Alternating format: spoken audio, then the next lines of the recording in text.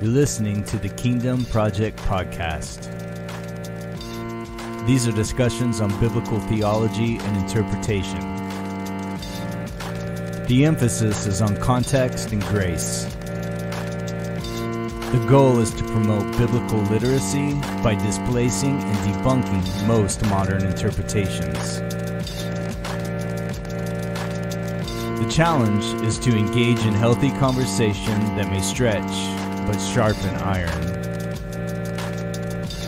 This is the Kingdom Project, and I'm your host, Marcus Hall. Okay, so I want to talk about hope. All right, so this will be probably one of the rare times you're going to hear me sort of be relevant. And if you know me, I like to just go verse by verse. So we go through books a lot of times or a topic, and I'm trying not to get too sucked into the current wave of what's going on. So I want to talk about hope, because hope is something that we have. Even if you don't feel like you have it, okay? And I'm going to explain that. So we do live in a culture where we have been trained or indoctrinated, if you will, right, by the media. And I'm not going to just be all on the media, but by the media, all right, by social media, all right, to grumble and to complain and to insist on having something that we do not have, and to focus on that instead of on all the things that we do have. Right? The media, and it doesn't matter if it's left or if it's right. It's just, I'm Republican, but then I go right, and I'm going to check out Fox News before I check out CNN. But it doesn't matter if it's left or right. It doesn't.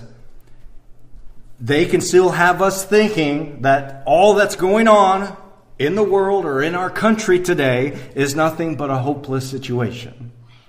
And that's what you really start to get when you take in a lot of news. And people are sick of hearing it. They're sick of seeing it. They're sick of what's going on. And it just seems hopeless to a lot of people. So from the pandemic that's currently still impacting our lives, to the protests, to the riots in the streets that are demanding the rewriting of our nation's history. Okay, it's all very unsettling. It's frustrating, and many feel hopeless.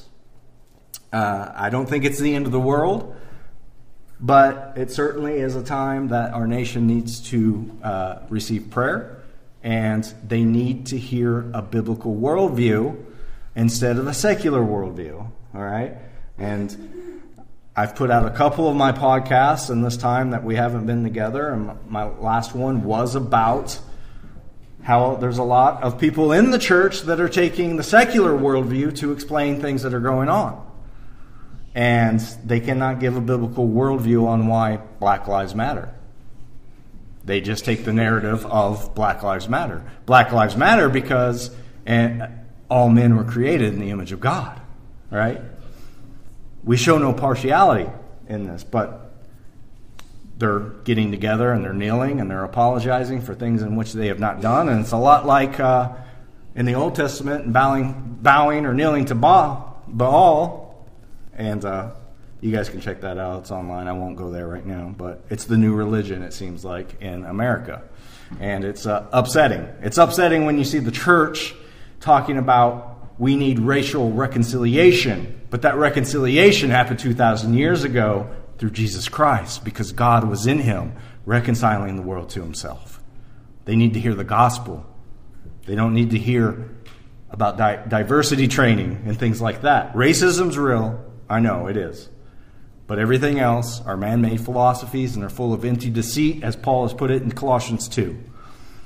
So one of the first signs, I would say then, of a growing, maturing spirit in us as Christians is that we begin to give thanks to God for what he has poured out into our lives, and then have hope despite the current situation. Okay, so in times like these, many can admit to having difficulties in growing in hope or having hope at all.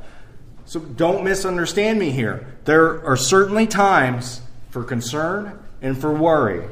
All right? We worry, we can become stressed. This is part of the human experience on planet Earth, okay? It's just part of it. I'm not going to take that narrative. I've heard some narrative of it's all dependent on us 100%. It seems to be one obstacle that God cannot get around, which is silly to me, that if you feel hopeless or people that suffer from depression or anxiety, they have no hope, that's your problem. God can't take care of that until you do this, and a quid pro quo type of thing, all right? But this is life in the world. So there is worry, there is concern, okay? But the thing I am pointing out today, because it's something I've been dealing with, is to remember who our God is and to remain in hope. Now, I'm not having problems with who God is, but His sovereignty is definitely a topic that I cannot comprehend fully. I'm not going to be able to understand His sovereignty completely. It's very complex. But He is a sovereign God. It's clear to see that when you read through His Word. God is in control. But it's hard and it's stressful to be in this current situation with the virus, the mask, all right? I work with the public. I'm going to their homes. You know, at first it was gloves, so much sanitation, everything, just rubbing alcohol, spraying it all over, mask, just wear somebody sniffles, coughs, whatever. Oh, they got COVID, you know, and you're freaking out.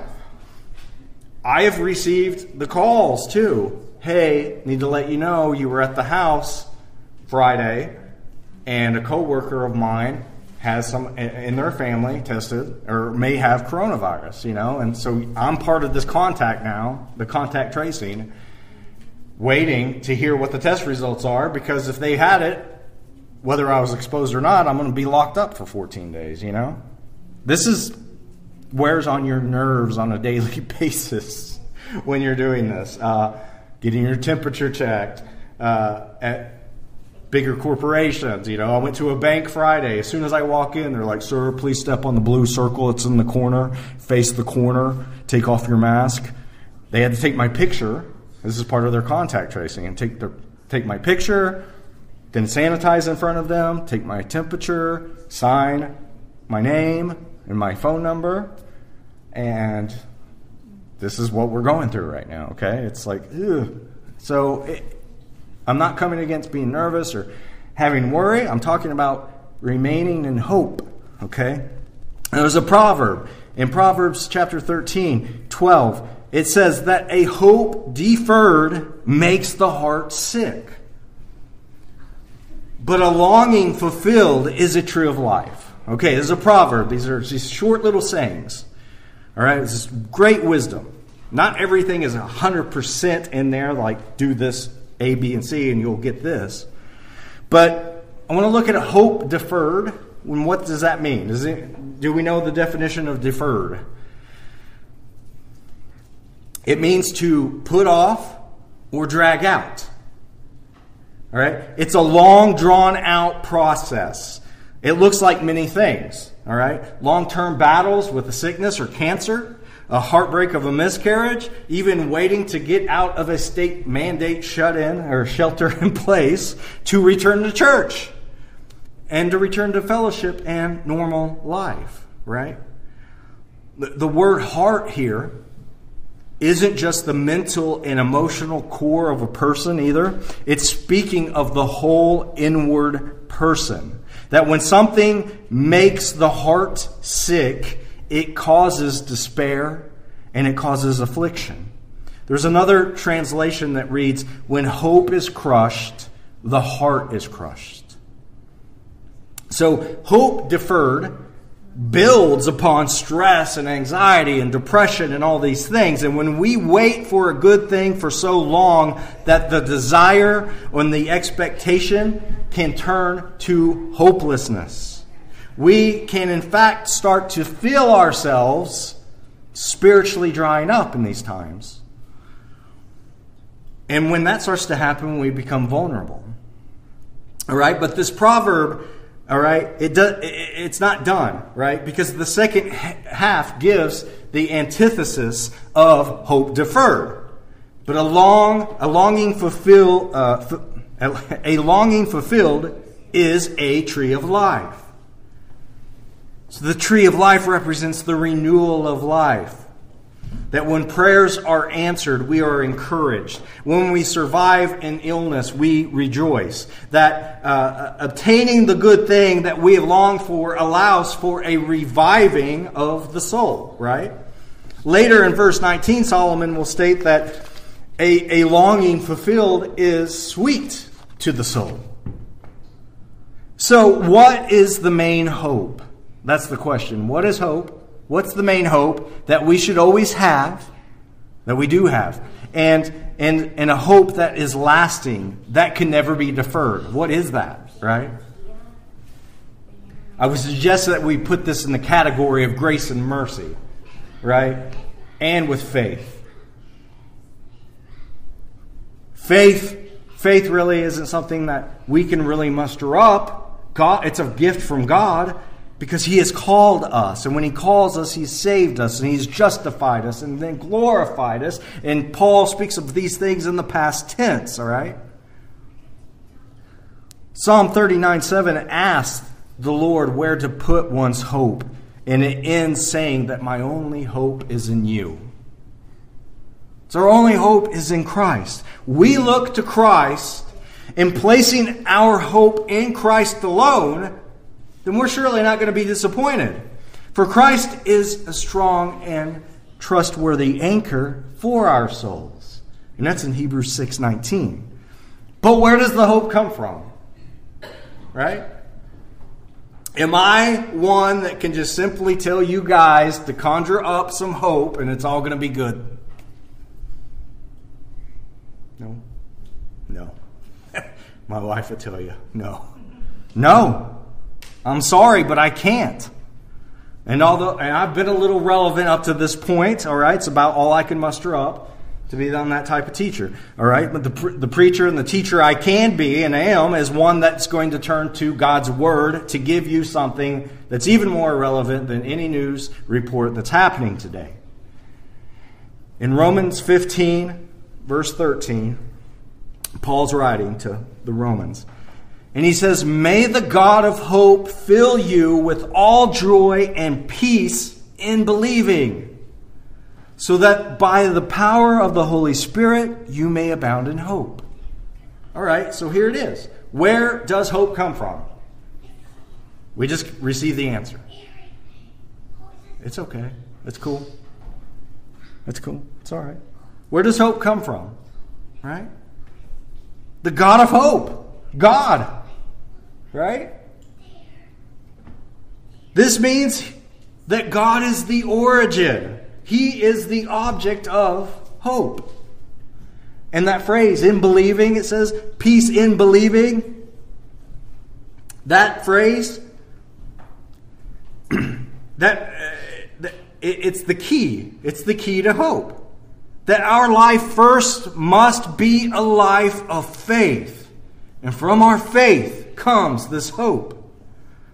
You'll move up if you're in there following in 15. Romans 15 verse 4. It says, for whatever was written in former days was written for our instruction, that through endurance and through the encouragement of the Scriptures we might have hope.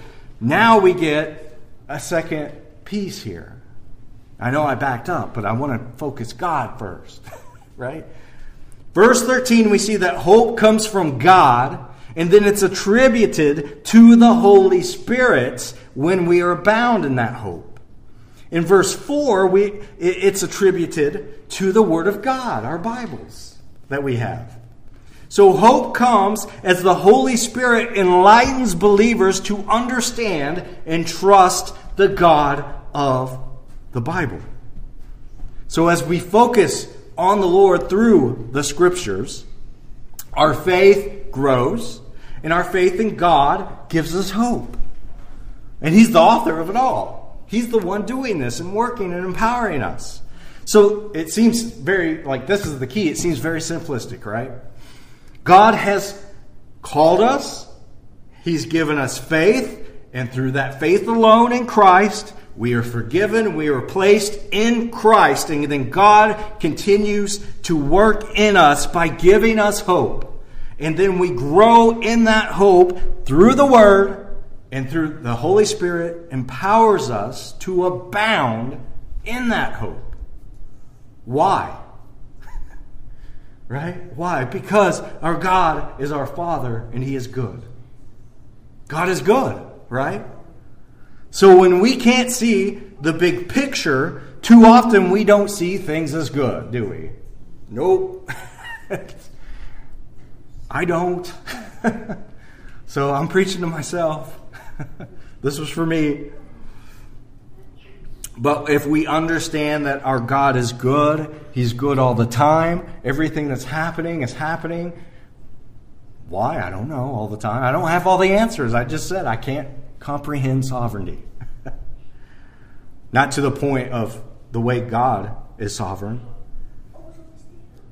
But we have to understand that God is good all the time. His goodness is good.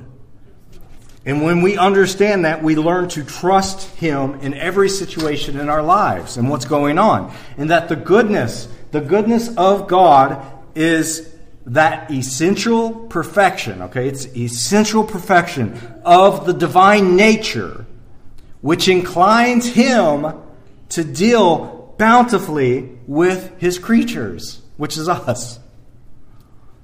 The biblical concept of God's goodness focuses on these concrete experiences of what God has done and what He is doing in the lives of His people. And Scripture affirms that God is good and He does good. It's over and over again, but here's a few. Psalms 100, verse 5, "For the Lord is good, His steadfast love endures forever, and His faithfulness to all generations." Psalms 135, verse 3, it says, "Praise the Lord, for the Lord is good. Sing to His name, for it is pleasant." Psalms 145, verse 9, "The Lord is good to all, and His mercy is over all that He has made." All of it.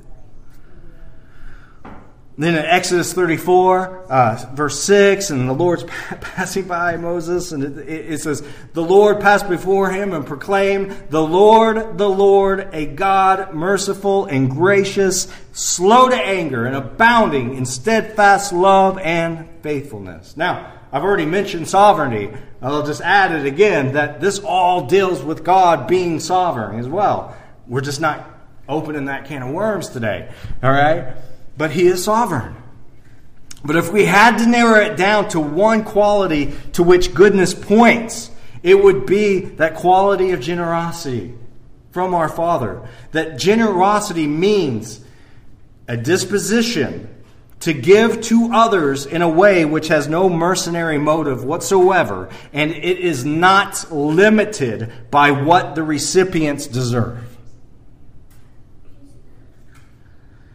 But it consistently goes beyond it. All the time. It's part of the gospel through Christ and His death and His resurrection. That generosity expresses the simple wish that others should have what they need, and God gives hope because He is good. So we ought not let circumstances discourage us. Because God is in control. He's got it. We say this a lot, right? God's got it. Do we actually know what we mean when we say He's got it? He has it. He's in control. If we look at life from the human viewpoint, all right? As humans, even as Christians, or the secular viewpoint, if we look at life from that viewpoint, we will have nothing but sorrow and hopelessness. But if you look at life from the divine viewpoint, that you can rest in God's sovereign care, then you can rest in it. You'll have hope. Because His kingdom rules over all. It may not look like it sometimes, but it does. All right, so when you read, even in the New Testament, when you read through Scripture, you find people that all had something in common, right? A man who lay for 38 years beside a pool who was convinced that it was useless to have hope for a miracle. A disabled man sat in front of the temple gate day after day begging for money when what he really wanted was to be healed. Lazarus died thinking that his best friend wasn't there to comfort him in that time. And Martha thought that God waited too long to show up, and now her brother's dead. There's the woman at the well who searched for love, led her through a whole series of failed relationships. And then you have Peter, right, who made mistake upon mistake. Peter gets beat up a lot, I think, but I don't want to do that. But he did make a lot of mistakes. And then in the moment of weakness, he deserts the one whom he loved more than any other, and he had even been told that he would do it. And they all have one thing in common. They all had reached the point of being hopeless, and then they had an unexpected encounter with the power of God. And it changed their life. So many of us have been overwhelmed. I'll get back to being relevant. Many of us have been overwhelmed by hopelessness. And not just in this period in the last few months. There's times we have felt this, that we can all agree on that we've been here. But we have also, all that are here right now, have been made new creations through the power of God because of Christ, through Christ, right? He has transformed us. He is renewing our minds. So there's always ground for hope. And we need the hope that's been spoken of today in order for us to continue with our lives. Because without hope, we see the world as a pessimist. All right? But with the biblical hope, we can rise above that because of the Holy Spirit, by the Holy Spirit, through Him, even when we think that the situation is entirely hopeless. And notice I said biblical hope. Because that's what it is. It's biblical hope. It's not hope in general. It's not I hope things will work out okay. It's not wishful thinking. It's not even being determined to strive for a positive mental outlook. Right? I'm not going to give you a series on positive thinking. Because we're in Christ. He's in us. We stay focused on His Word. We're empowered then by the Holy Spirit to grow and mature and be transformed. The hope of those who rise above hopelessness then is found in the very specific hope that's found only in Christ. And that's it. It's all Christ. It's all Jesus. This is the hope that endures the test of all times, all ages, and it transforms lives. So our lives, they must first be the life of faith. And from our faith then comes hope. And that's what manifests. Because our God is the God of hope. So we trust Him because He is good.